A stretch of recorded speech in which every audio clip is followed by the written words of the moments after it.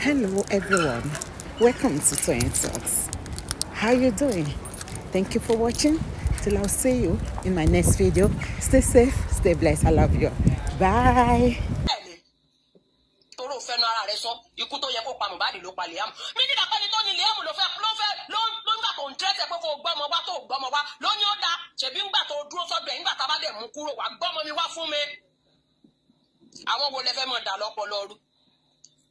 Àwọn wo lọ́lọ́pọlọ jò bí sílì bí ti yín ẹ̀yin lọ́pọlọ yín jò tí wọ́n rí nǹkan bá yín fi dì ẹ̀yin tó yẹ kó gbé lọ sákátìrì ọsibítù kan mọ́ fún yín lábẹ́rí ọ̀sẹ̀ kọ́pọlọ yín lè bá rìsẹ́ẹ̀tì padà tó rọ́pọlọ yín ti lọ́bì fún ẹran.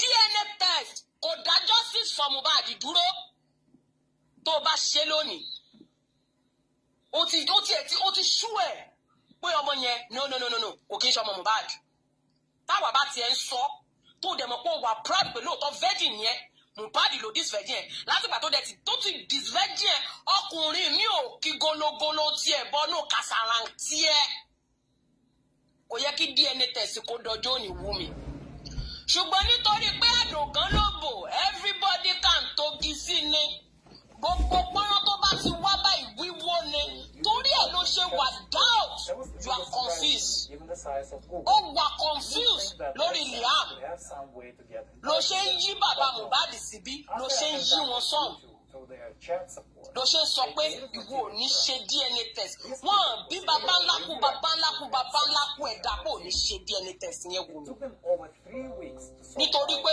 ó béèrè fún ní ó dẹ̀ di dandan kó o ṣe tó bá pẹ́ nígbà yẹn tó sọ pé ò ní ṣe ló dúró lórí ẹni tó sọ pé one condition tó o béèrè court order ó possible gan kó jẹ́ pé bóyá ká tiẹ̀ káwọn kan ti relax lórí DNA test yẹn bọ̀ pé bàbá yẹn wá lọ gba court order lọ́yẹ̀ wá sọ pé àti lọ́yà àtiwọ̀ gẹ́ẹ̀jọ pàṣẹ ayé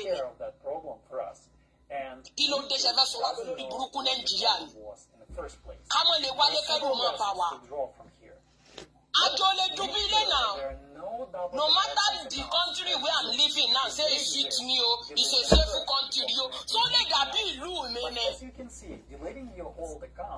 Ó lè dàbí ìlú mi náà.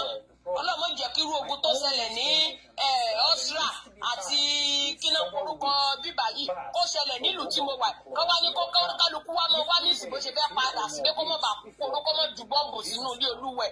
Ẹ̀rọ kò sí Nàìjíríà yìí.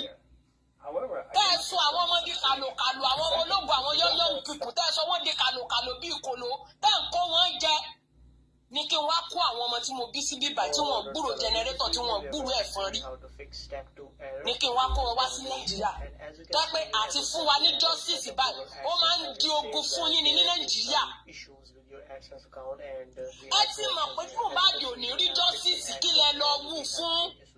Ẹ ti mọ̀ báwọn tó wà ń bẹ àwọn alágbára tẹ́ ẹjọ́ jẹ́ nǹkan kan náà kí lẹ lọ wú ọmọ ọlọ́mọ fún tẹ́ẹ̀jọ́ sinmi kó fọwọ́ rọgí ìgbàgbé kí ìdájọ́ kọ́ ló ń ṣe ìdájọ́ láti inú sàárè. Ẹ wá wú ọmọ ọlọ́mọ tán. Ẹ wá yòókù rẹ̀ ti ṣe kinní kan kò lè pìrìsáìtì ikú tó pa á. Òkú tí yín ló ṣe ráre nù o. Torókù Mohbad ráre. Òkú yín ráre. Òkú àwọn ọmọ yín ọ̀rá rè òkú yín máa jẹrà tí ẹ̀ ní kú bí táṣọ níwà débi páwọn fámìlì mẹ́mbà ní máa daṣọ bò ní agbára Ọlọ́run ọba nítorí pé ọmọ yẹn ó jìyà láyé ó tún jìyà ń gbò tún dénú sáré kí ló dé kí lẹ́sẹ̀ Mohbad lọ́wọ́ Wunmi àtàwọn fámìlì mẹ́mbà ìyá Wunmi olórí burúkú bàbá Mohbad bàbá òfò bàbá àráre bàbá àgárà bùkà lẹ́yìn náà ní jèrè ọmọ.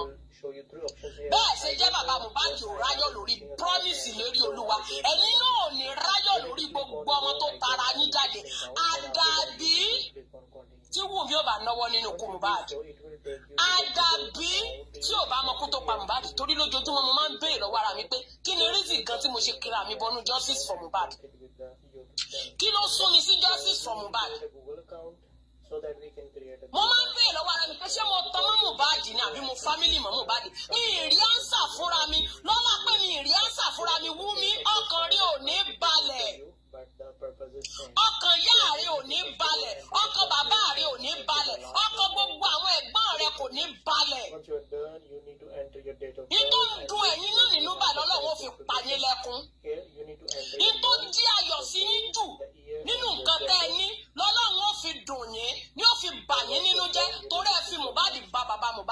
jẹ́ bàbá yẹn kàn rìn bí èèyàn ni kò sí èmi lára bàbá Mohbad gan mọ́ àfi tá a bá ń tara wa nìkan ló kù torí gbogbo wàhálà àti ìdààmú tẹ̀ fún bàbá yìí ó ti pọ̀ ju ọmọ 24 years sí ó dẹ̀ ń dààmú bàbá 50-something years tí ò rí pé o ti fi ọjọ́ alẹ́ rẹ o ti fi ré ni bí wọ́n fi ẹ́rẹ́ bí wọ́n fi ẹ́ bú ọ̀wọ́ ewu tó wà lórí bàbá Mohbad yẹn ó ti fi ẹ́rẹ́ ó ti fi ẹ́ bú nítorí ìkà ọ̀dájú ni mo rí eléyìí nígbà tó ní ká lọ máa ṣe DNA test ní private nígbà tó mọ̀ pé ò ní fẹ́ kí kéèsì yìí kódó kí ló táìpù pé dẹ̀ kídì ní ká come and take the trophy fún olórí burúkú good wife fẹ́ẹ́.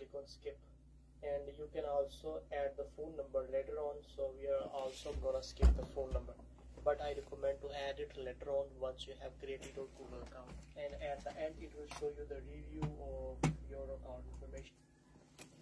Ibadan.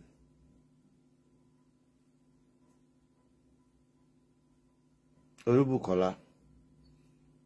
Let's break it. Hello, Eka Sonsa. Shebon. Good afternoon, everybody on the panel.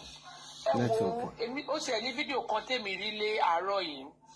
I mean, sorry, olórí live brother, I mean, Daddy York. Èmi máa sọ fún bàbá ò gbọ́dọ̀ gbà o. Wọn ò gbọ́dọ̀ settle kíní yìí amicably o because wọn ò bá ti ṣe from the onset. Èmi rí pé ọ̀rọ̀ yìí máa já sí ibi tó já sí lẹ́yìn because bàbá ti wà soft. Wọ́n ti rí bàbá, wọ́n ti study bàbá. But because Karimo brought the whole thing upon herself and her sister with their whole Adebayo family. Because bá ní pé kò wá sí Daddy Freeze lọ́jọ́ yẹn kò sí anybody tó máa mọ̀ àbúrò ẹ̀ tó wá nílẹ̀ ó ní they've killed the nigger come and have the trophy. Who are these niggers? You don't want to say them. Fine, you may not be the one that killed. I mean, you may not be the one that killed what they call it, Mohbad. But for the fact that you are in that house and you call yourself a wife, I mean, you should know what killed your husband. We are not fools. If your families are fools, we the outsider, we are not fools. You